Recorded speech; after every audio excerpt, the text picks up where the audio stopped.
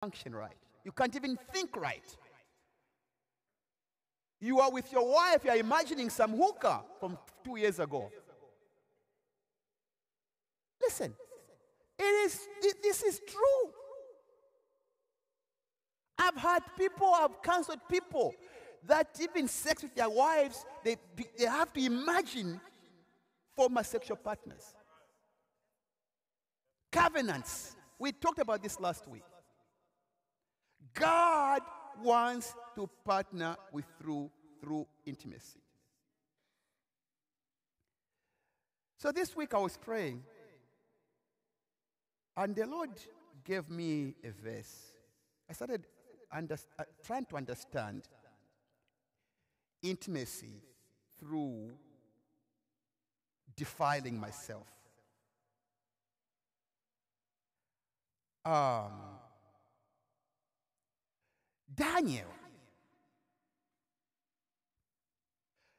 Daniel 1, verse 8, talking about intimacy. Why do I need to keep myself pure?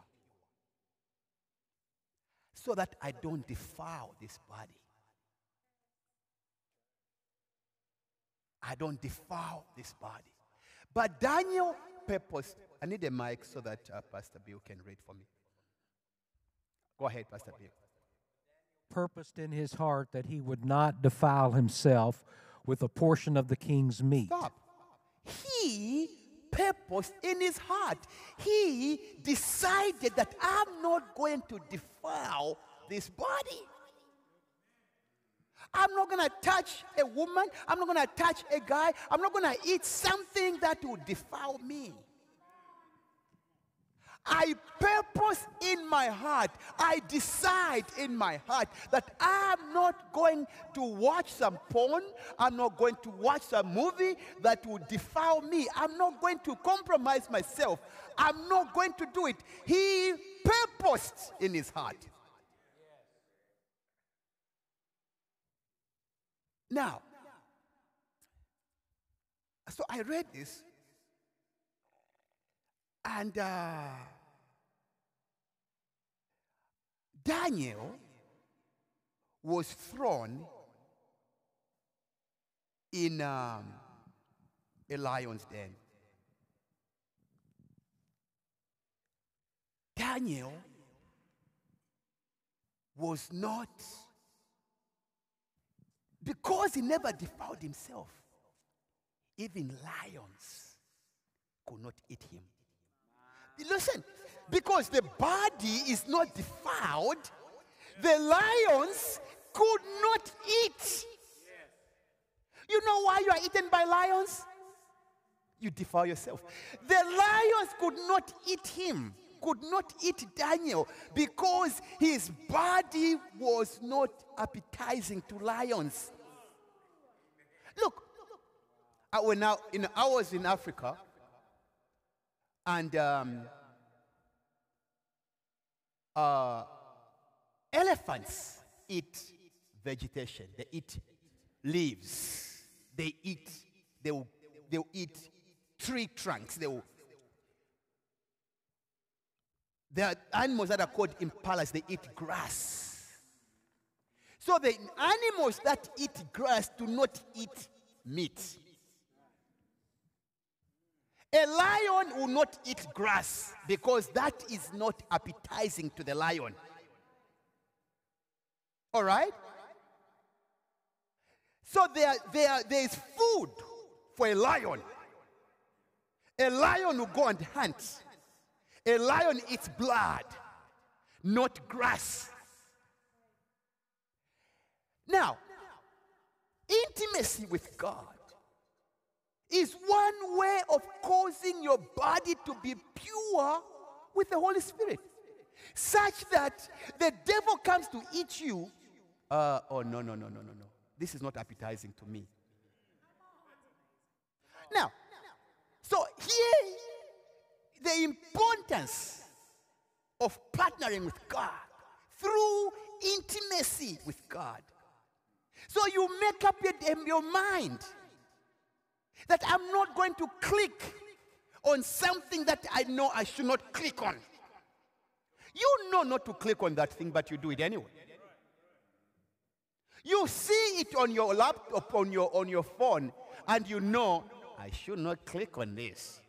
But there's something in you that wants to click. Why? You are defiling your body. Now let me, verse 9 of Daniel 1.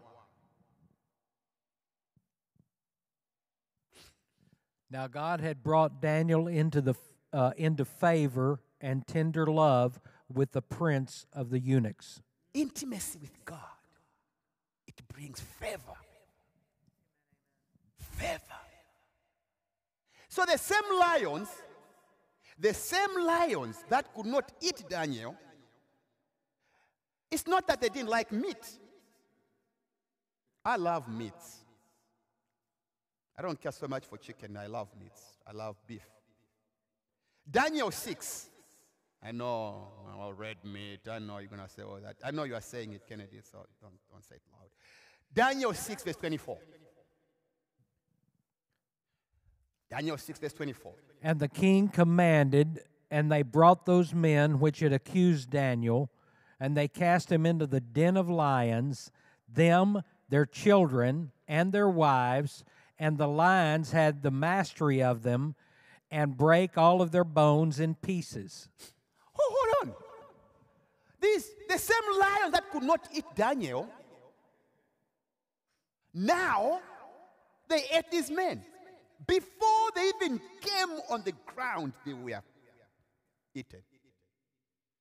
It's like Daniel was just an appetizer that caused them to have an appetite, but they could not touch him. Lions. There are lions around. There are lions in the form of men that want to destroy your life. The way out of these lions is your life. How you live your life. Do not defile yourself with things. Do not defile yourself with gossips. Do not defile yourself with backbiting. Do not defile yourself with talking about people that you have no business talking about. Do not defile yourself. The lions could not eat a man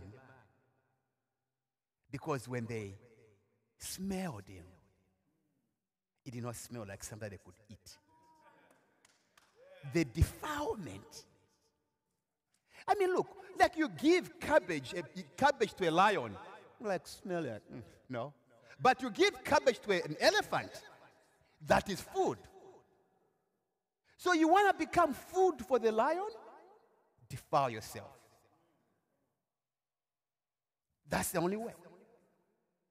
You want to become food to the devil? Continue watching whatever you watch. So intimacy. Daniel had a relationship with God. So today I want to deal with the other part to this. So intimacy, the next thing that we need to capture is now knowledge of the mystery of the kingdom. Understanding the knowledge. Now,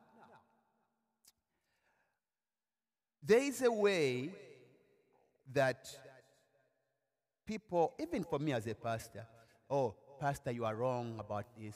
I could be wrong because of this verse. Oh, okay. So some people, Pastor Bill, they've mastered God and they know how God works such that they qualify to come and tell anybody because of what they believe. Okay, now, let me show you something here. In Genesis 19,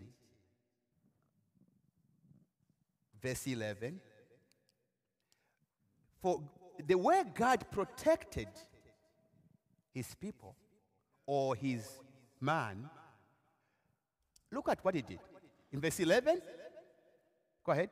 And they smote the men that were at the door of the house with blindness, both small and great, so that they wearied themselves to find the door. So now, are you saying if you are under attack, the only way God will protect you is to cause the people that are attacking you blindness? I'll love it. I'll love that. Lord, anyone that is trying to harm me, blind them. So here, God protected people through blindness. Let's go to 2 Kings 6, verse 17. I promise you, I'll start preaching. 2 Kings 6, verse 17. And Elijah prayed and said, Lord, I pray thee, open his eyes that he may see. And the Lord opened the eyes of the young man, and he saw. And behold, the mountain was full of horses and chariots of fire round about Elijah. Okay. So this guy was scared because he did not know the protection. So many times you are fearful simply because we don't know how God is protecting us. So he had to open his eyes to see. He opened his eyes and he saw. Now look at the next verse, verse 18. And when they came down to him, Elijah prayed unto the Lord and said, Smite this people, I pray thee, with blindness. Go ahead. And he smote them with blindness according to the word of Elisha. Here is a man telling God what to do. Here's a man telling God what to do. Why? Intimacy. Relationship.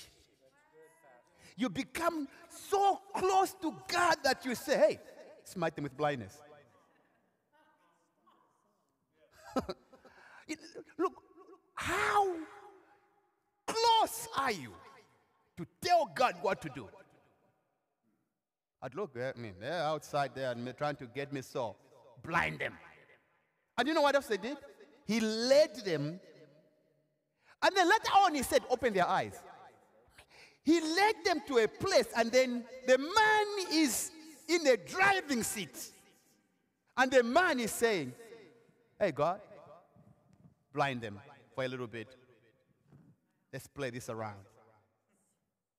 Oh, yeah, okay, now you can open their eyes. Oh, hey, Lord, shut the heavens. So it doesn't rain. Shut the heavens.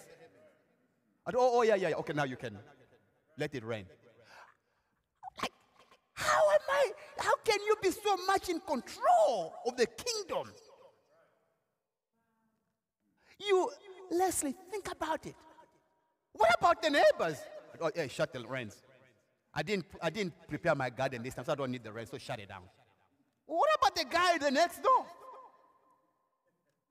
Imagine the power we have to rule over even government officials, to walk in the governor's office and say, hey, better change or else to no rain.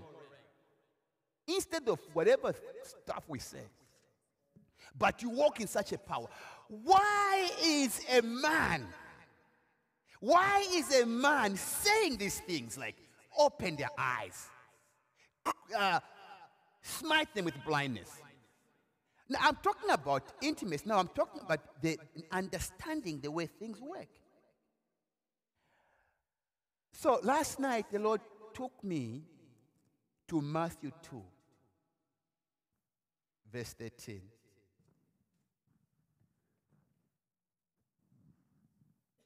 Matthew chapter 2, verse 13. And when they were departed, behold, the angel of the Lord appeared to Joseph in a dream, saying, Arise, and take the young child and his mother, and flee into Egypt, and be thou there until I bring thee word. For Herod will seek the young child to destroy him. And verse 14. When he arose, verse 14, go ahead. When he arose, he took the young child and his mother by night and departed into Egypt. So Susie here started thinking, okay, Lord, what's going on here? Elisha, Lord is by himself in the house. People are surrounded his house, you blinded them. Elisha, you blinded them. Pregnant woman involved? Take off to Egypt? Well, why can't you just blind the people that are coming to attack? Like, why? I mean, think about it. This woman is pregnant. They had to flee to get on a camel and go to Egypt. Now, the other part in Genesis 19, Lot is by himself in the house and smote them with blindness. Elisha, blindness. So why is it that it involved his son, Jesus, and there's a pregnant woman? Why can't we use the same formula of blinding the people that we're trying to attack him? You know why? He is God. There are certain things that we cannot really understand. But to put God in a box and to think this is how it works. One part he blinds them, the other part he causes them to flee. Okay. Humanly thinking, if I was God, of which you're all glad I'm not. Yeah, everybody should be glad I'm not, because too many people wouldn't be alive.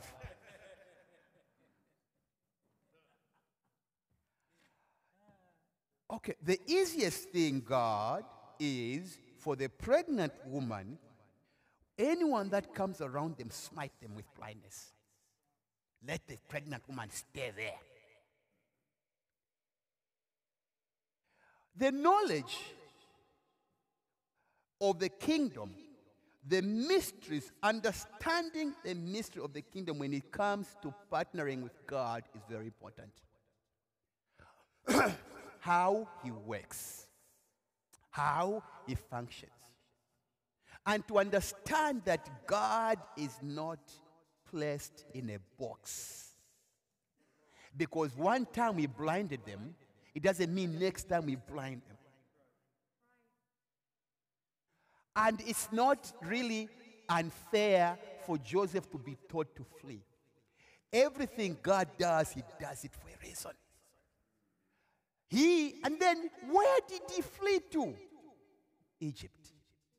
Why? Why should the Son of God be taken to the worldly people? Scriptures. Out of Egypt have I called my son. Hallelujah.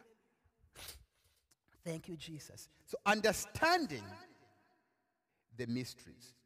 We've done the intimacy. This morning Bill, I don't know if you know this song I was singing, and I Googled it, I was playing it. You know, falling in love with you over and over, over and over again. Oh, I keep falling in love with you.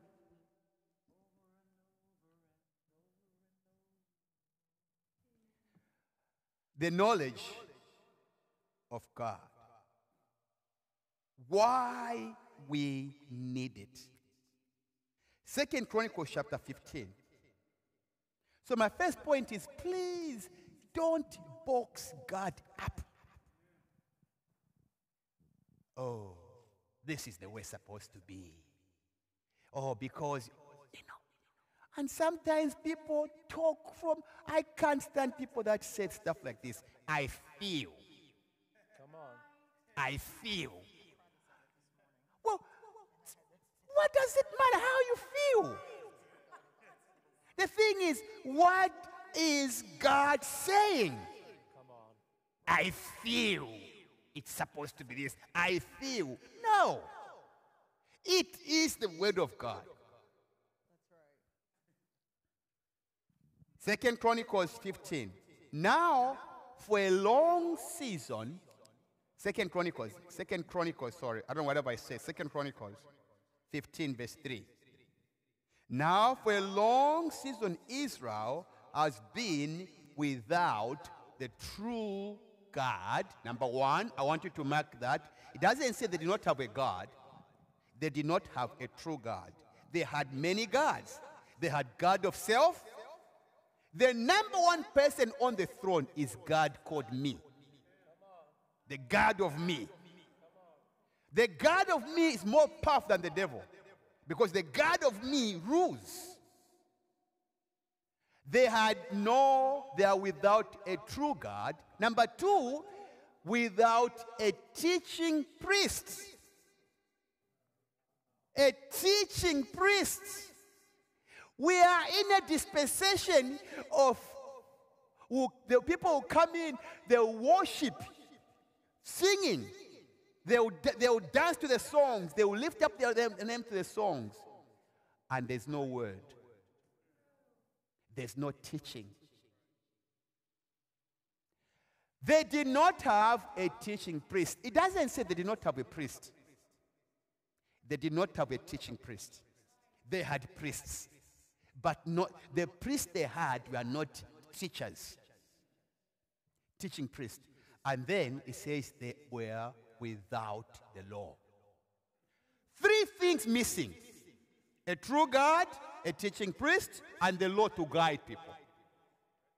When a city is lacking these three things, when a family is lacking these three things, when a marriage is lacking these three things, when a church is lacking these three things, the result is the next verse, verse 4. But when they, in their troubles, did turn unto the Lord God of Israel and sought him, he was found of them. That is the response. If you believe in your heart that these things are missing. Let's go to verse 5.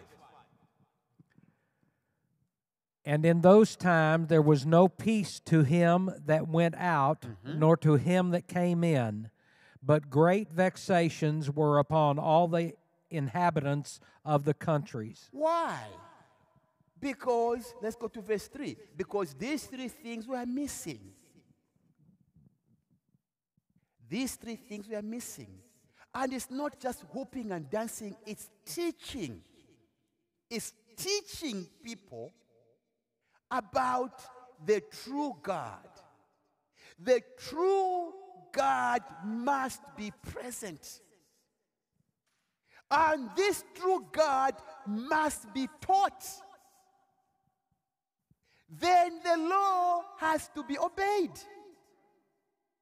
So when the three things are missing, the true God, teaching priest, without the law.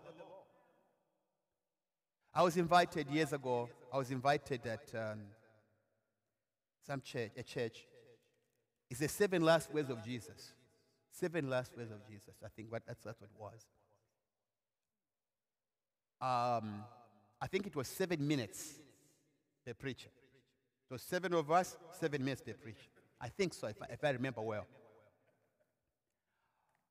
This guy got up and he whooped and people stood. And Jonathan, he would say, and people, amen. Wait a minute. Amen. Look, if you've been in churches like that, you know what I'm talking about. My brother knows, he understands. There's nothing that was said.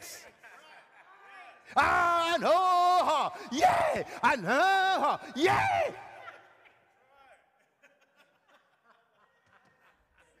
So, and then people got up. And my wife was watching me to see if I would get up. Now, I got up because I was taught. In fact, Pastor Kevin McKnight taught this.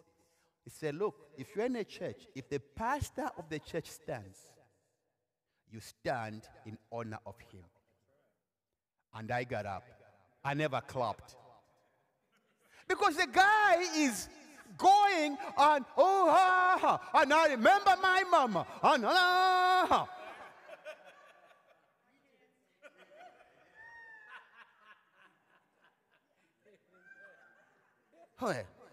I'm thinking, oh, yeah, look, they'll do this action. Then I'm thinking, is this what people receive Sundays?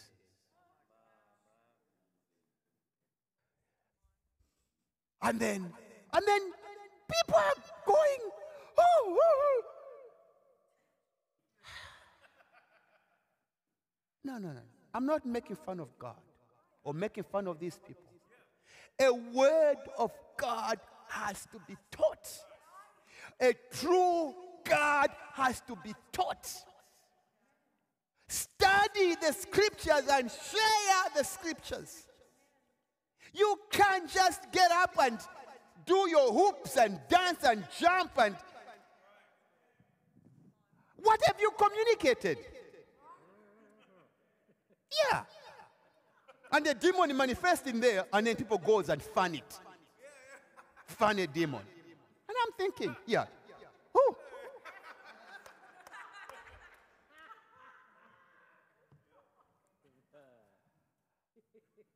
A teaching priest. A teaching priest. Someone that would teach the word. Not opinions. Not sermons that they Google. Yeah, you can Google sermons today and teach it. Here's what we began with. We began with this verse. When we began this topic. 1 Timothy 2. 1 Timothy chapter 2. Verse 3. For this is good and acceptable. For this is good and acceptable in the sight of God, our Savior. What is good? Verse 4. Who will have all men to be saved and to come to the knowledge of the truth. How am I going to come to the knowledge of the truth? Through hooping? If I'm not saying anything. Look, the days are tough enough. The world is tough enough. You come to church to be equipped, to learn, to go, to be briefed and to be equipped with the word of God. Who have all men to be saved first and to come to the knowledge of the truth. What is the truth? Verse 5. For there is one God. We are told a true God must be present. This true God is one. There is one God, one mediator between God and man, the man, Christ Jesus. This has to be taught. The man, Christ Jesus. Hallelujah. You can't just teach stuff. It has to be the word.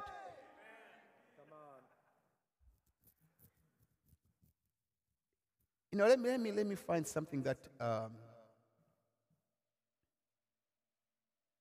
when I was writing notes, the kingdom of God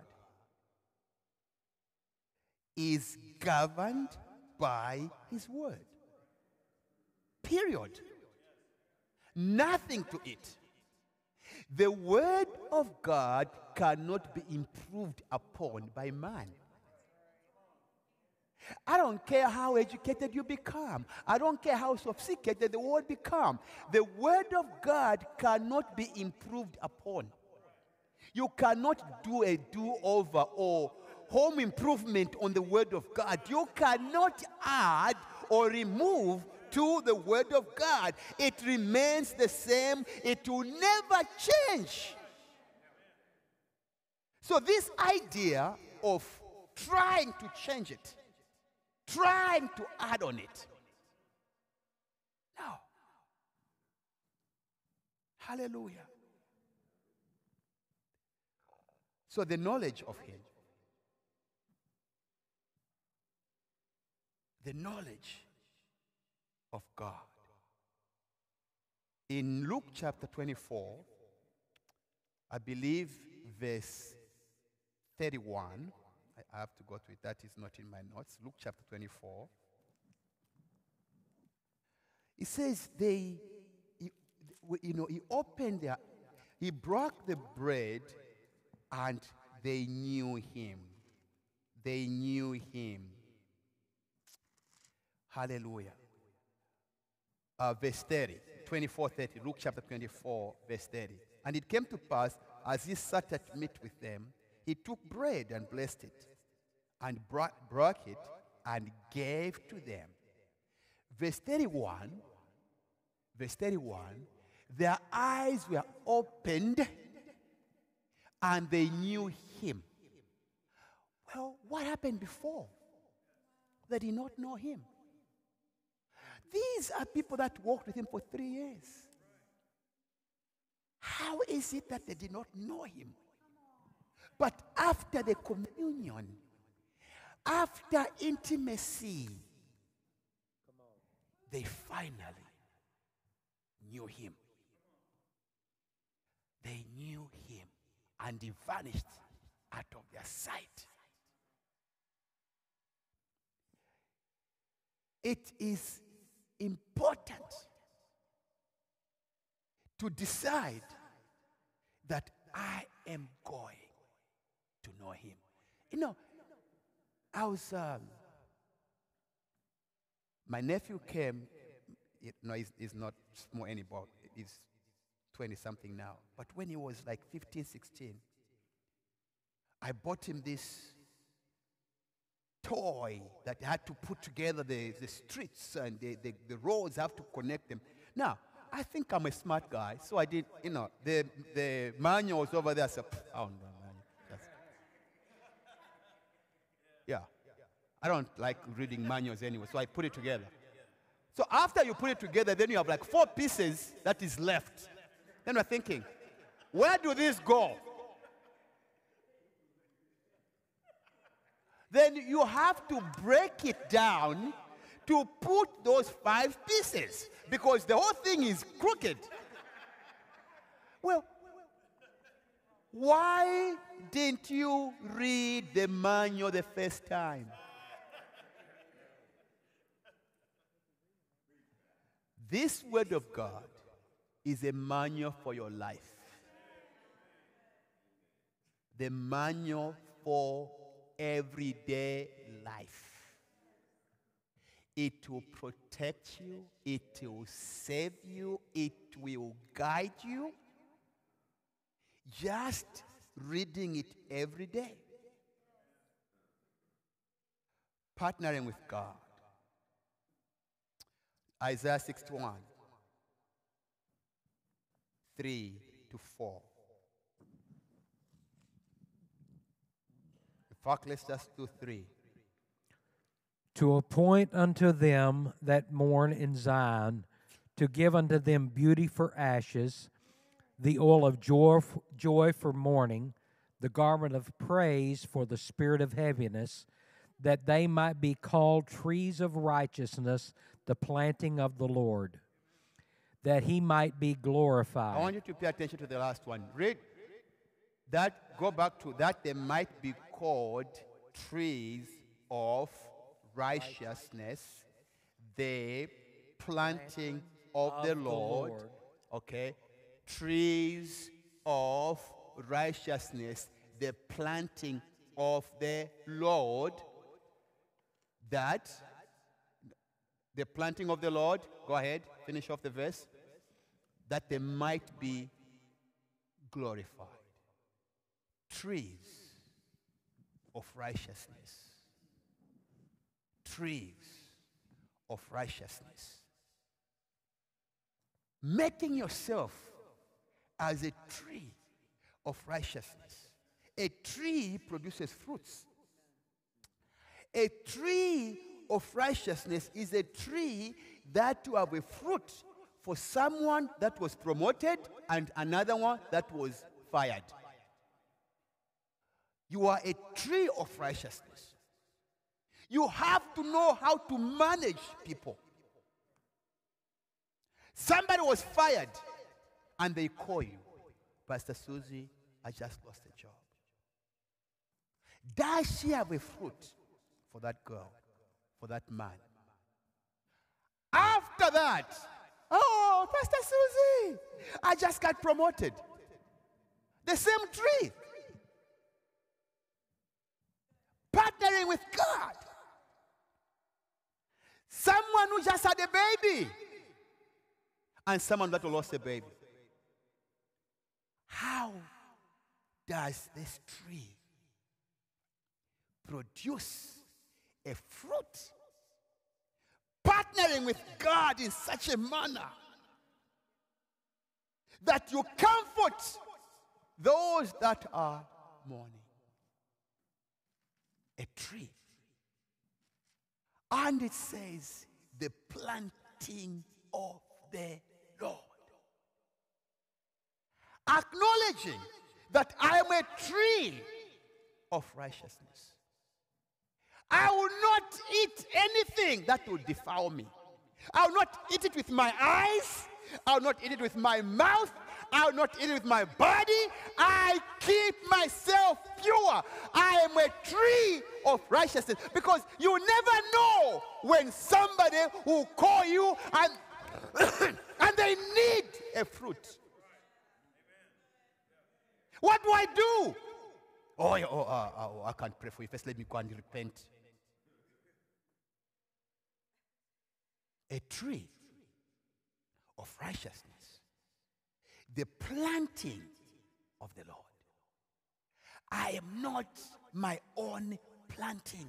You are not your own planting. Acknowledging that you are a tree of righteousness. And it says, trees of righteousness. MJ, come. It says trees, plural. Trees of righteousness. Trees. 2 trees. So, how I live my life affect this tree. I should be considerate of this tree. When I think about looking at the internet and looking at some naked pictures, I should remember that there is another tree that will draw strength from me. There's another tree that because of the wind, I'll have to rub it. Trees of righteousness. It's not just me. I said this a few weeks ago. This life we live of not caring about how other things survive. We don't even care about, how are the lights? How do they pay for this? Who cleans the church? What about people who is born again, who's dying? This life where you don't care about the kingdom. You live your life in such a way that I don't care about MJ. MJ depends on me. I depend on him. We are called trees of righteousness. And then we are the planting of the Lord. The planting of the Lord. Finish it off. The planting of the Lord. Why are we called the planting of the Lord? That he may be glorified. Finish off the verse. that he might be glorified. What glorifies Jesus? So, people of God, here's the last verse. Acts 8, verse 6.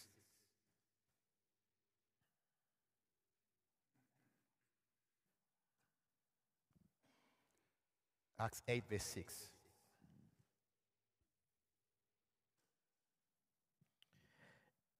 And and the people with one accord gave heed unto those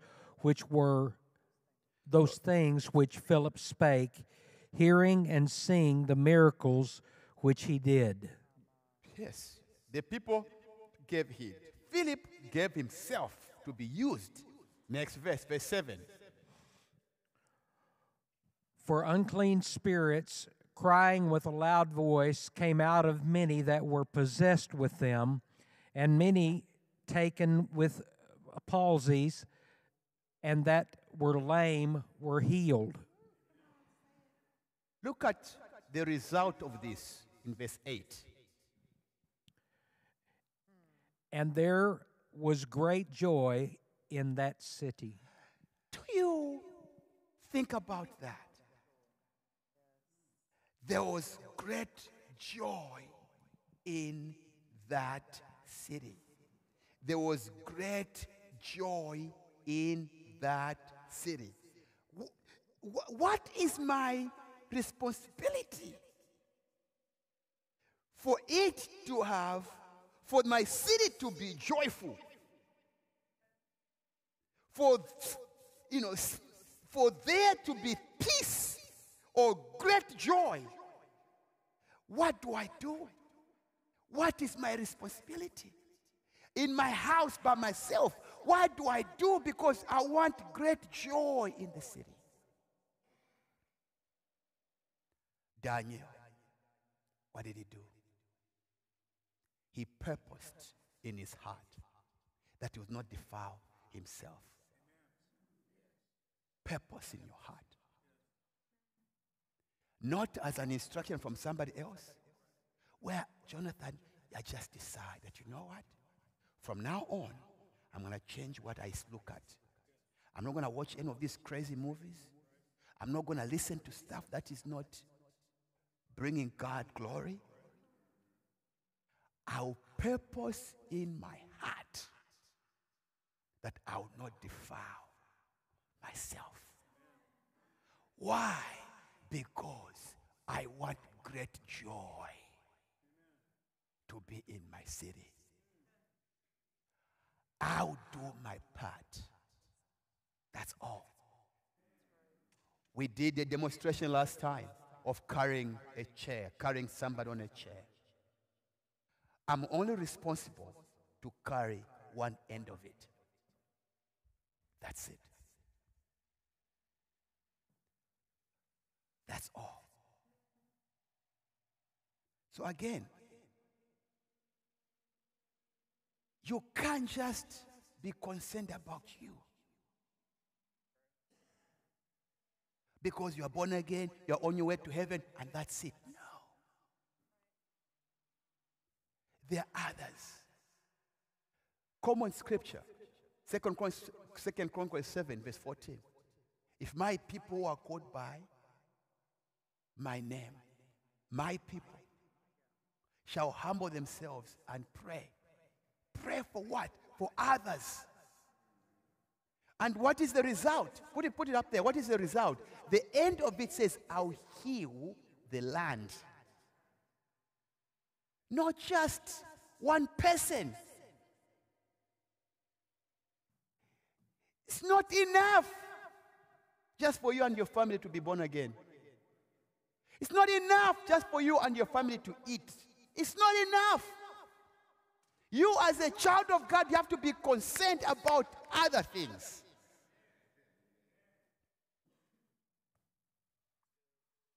Oh, thank you, Jesus. Thank you, Lord. No, there's one scripture in my spirit that I cannot bring out. Hallelujah, hallelujah, hallelujah. Thank you, Father. Partnering with God. Our foundation scripture for partnering with God is Psalm 115, verse 16. The heavens, even the heavens, are the Lord's, but the earth, He has given it to man. Man. He has given it to you. I'll close with this, and I promise I'm closing my laptop. Jeremiah 29, verse 7. Jeremiah 29, verse 7. And seek the peace of the city, Hold on. whither... Seek what? Of? Which means it's not just you. It's others too. If we really cared about others, we'll be out there telling people about Jesus. The reason why we don't tell people about Jesus is because we are comfortable of who we are, of what we have. Come on. Okay, look, seek the peace of the city, whither I have caused you to be carried away captives, and pray unto the Lord for it. For in the peace thereof shall ye have peace. There you go. Pray for your neighborhood. Pray for your street. Pray. I used to drive on 7th Street, and I'll curse all those strip clubs. Name of Jesus, may you lose business. Now there's a restaurant that has opened around there that, Clementine's parents are running. So now we have a place to meet.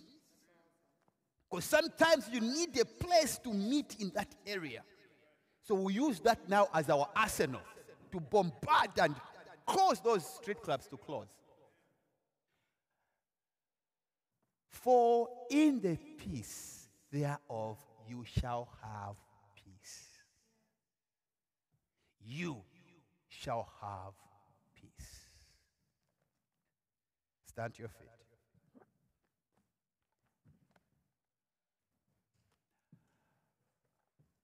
Daniel purposed in his heart that he would not defile himself. He purposed in his heart that he would not defile himself. He purposed in his heart. And he decided that I'm not going to eat anything that will defile me. I'm not going to look at anything that will defile me.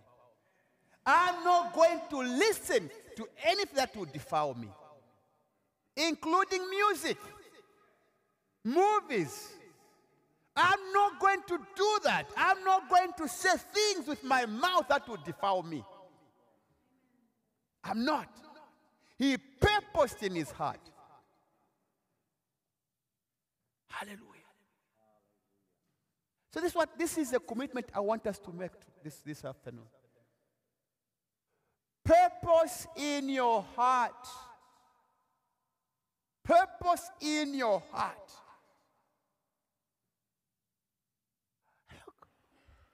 Look, Pastor Bill, Jesus said these words, and I started thinking.